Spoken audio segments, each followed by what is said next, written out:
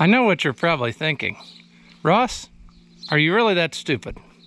And the answer is probably, but not in this case. The tire on the 77 here is mounted backwards. This happens to be my 77. And the reason being is that I sold this rim off of the tractor and I mounted the guy's tire on, and it seemed like it was just easier to mount it with it on the tractor. So what it amounts to is he had a 77, which you'll probably see later in this video, and he called and he said something's wrong, and what was wrong was his rim had rotted in two. And so he was looking around, and I gave him some options of what we could do, and I decided to sell him this rim because, if you can see, it is not a mate to the other side.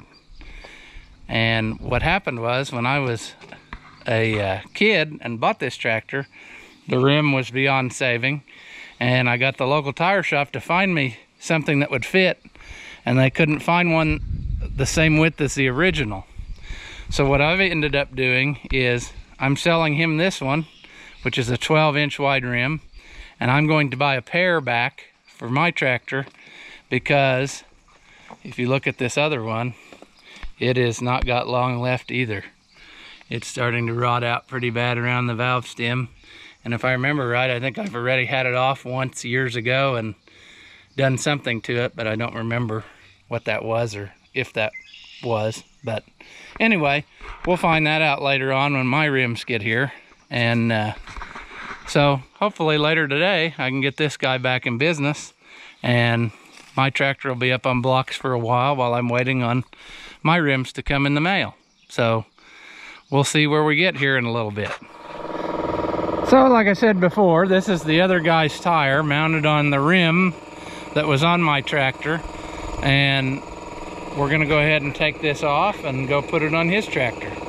So we gotta get, I got a few of the clamps off already, but we gotta get those off, which shouldn't be a big deal because I have had them off and put new bolts in it at different times. So I'll try to set you down and we'll get the rest of these off.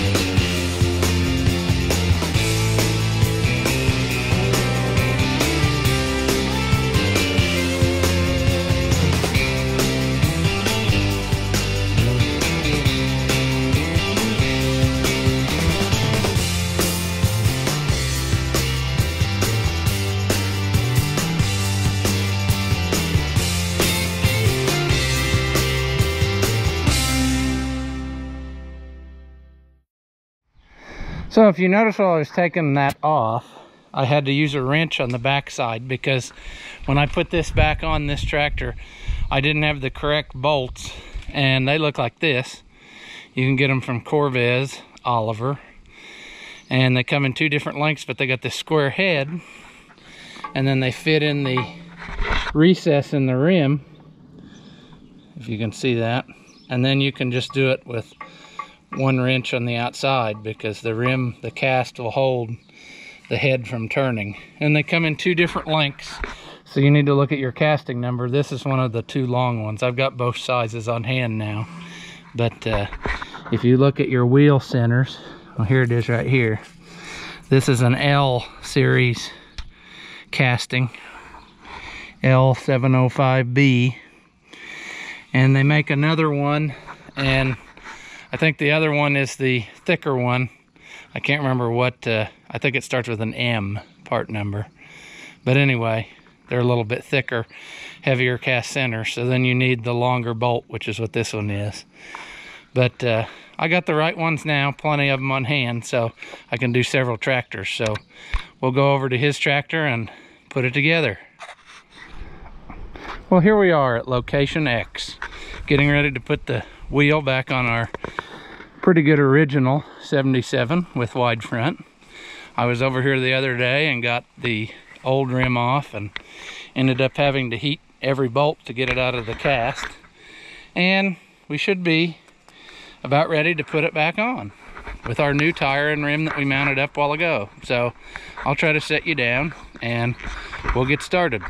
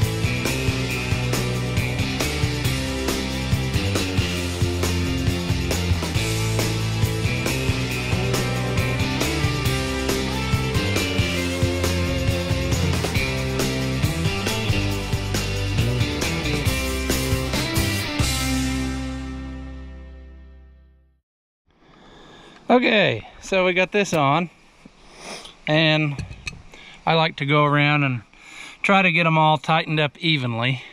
Don't do any one more than another, just so you try to get the wheel on somewhat straight.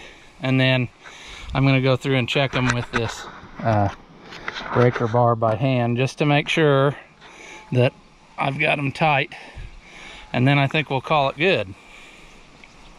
So I'll go ahead and do that, take the jack out and all that, and we should be in good shape.